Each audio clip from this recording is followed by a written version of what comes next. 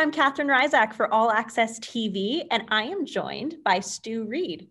Now, Stu has been working on a project that's 35 years in the making. Tell us a little bit about your project.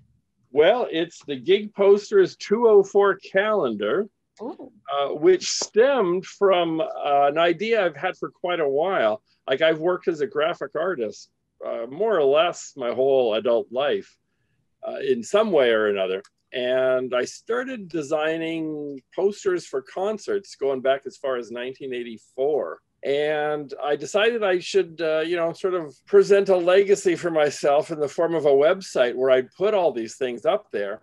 And I'm still working on it. I'm hoping it's going to be up before the end of the year. But along the way, I thought, looking at all these things, I thought this would make a neat calendar.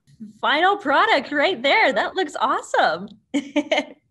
So what is your favorite show poster? Well, I've got a few for different reasons. I got to do a poster for Bob Dylan when he played the concert hall, 2 shows there in, I think it was 1990 or 91. And just because he's such an iconic legend, it was great to be able to do that. The very first sort of big time poster I ever did, which was for Night Out Entertainment, was for Steve Earle's Copperhead Road Tour. I was a huge Steve Earle fan.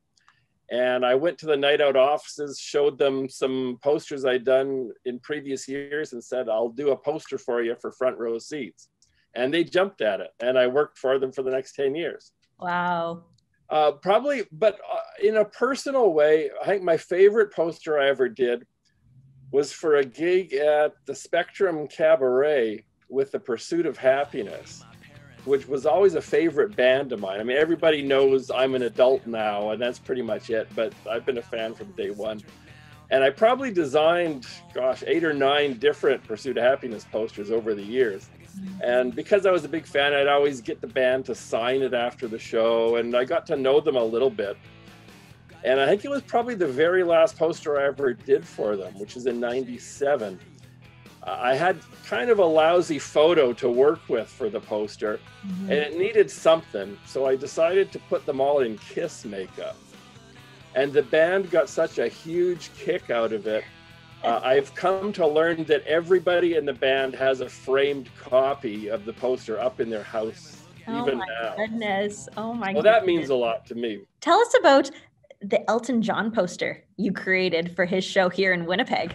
Well, that was a real honor too. And that was through Kevin Donnelly, who I used to work with back in the Night Out Entertainment days.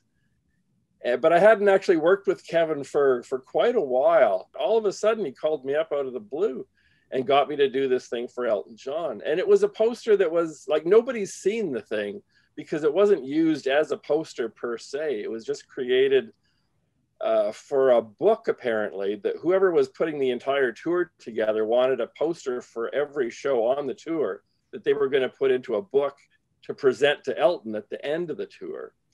And because of COVID, the tour actually got cut short. So I don't know for sure if this book has actually been produced yet. So if you do run into Elton by any chance, don't tell him about it because it's a secret. What is your creative process in creating these posters?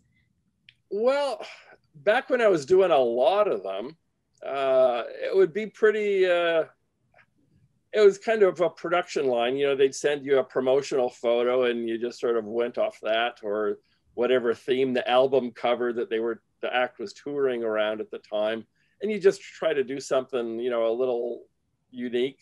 I got into this whole thing as a fan, not as an artist.